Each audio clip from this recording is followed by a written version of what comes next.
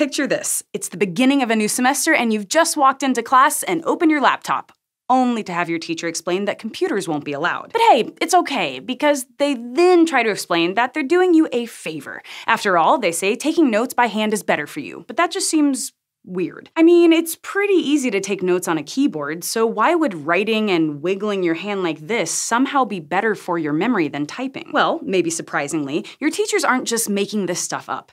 There is evidence that writing notes by hand might be better for test performance, but only in certain situations. Here's what you should know. If you've got one of those teachers that really believes you should keep your computer in your bag, they have a reason for it. Because some studies do support this, like one published in Psychological Science in 2014. In one of its experiments, volunteers took notes while watching TED Talks, either on paper or with a computer. Then, about half an hour later, they took a test on things in the study material. Some of them were basic facts, like how many years ago did the Indus civilization exist? Others were more conceptual questions that involved some thinking, like what is significant about the Indus scripts found in Mesopotamia? No matter how they took notes, everyone did just about equally well on the basic facts. But those who took notes by hand seemed to be better at answering the conceptual questions. The researchers suggest this happened because the typing group took more notes and copied down a lot of what was said in verbatim. That may mean they didn't think as hard about what they were learning. Meanwhile, those who wrote by hand paraphrased more and likely had to think more intentionally about what to write, so they may have engaged with the material more deeply. Now, if you just look at this experiment, you might walk away with some sweeping conclusions about how to take notes. But it's important to remember that there's more to learning than just writing things down. How you study, if you study, and how long you have until the test are all important parts of that process. And when you start to include those kinds of variables in your research, that's where things get complicated. Like, take another experiment from in that paper. In it, the researchers used a new group of participants. Again, some took notes on a computer and others took notes by hand. But this time, those participants had to wait a week to be tested instead of half an hour. And when they returned for their test, some people were allowed to study their notes while others weren't. This experiment was slightly more reflective of real life, and maybe unsurprisingly, the results were a bit different too. In the group that didn't study, the researchers found no significant difference in test scores between participants who took handwritten and typed notes. But in the group that did study, those who took notes by hand still seemed to get higher scores. This seems to suggest that studying is important, but how you take notes is still a big factor too. Except that doesn't mean that handwritten notes are always the best.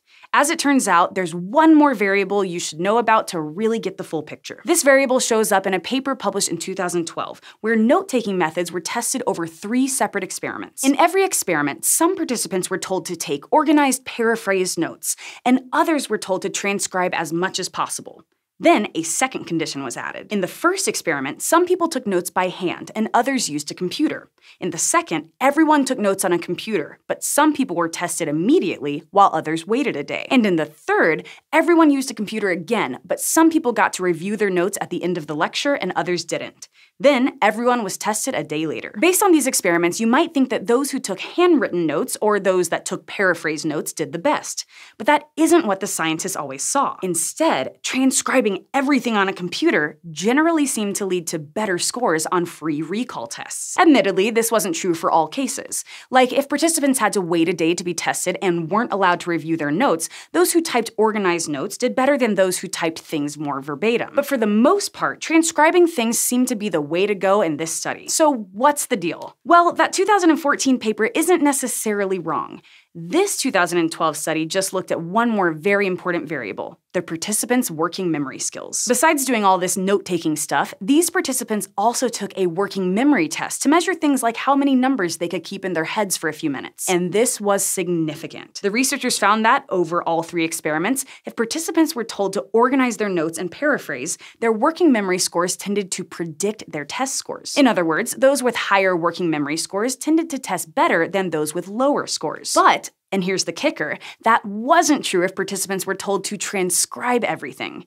In that case, working memory didn't seem to matter. This likely happened because good paraphrasing requires you to hold information in your head while you jot it down.